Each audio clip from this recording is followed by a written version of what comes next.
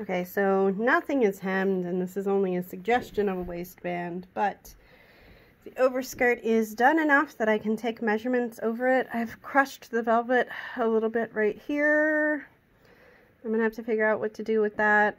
If the overskirt doesn't cover it, we'll put some like lace trim or something over it.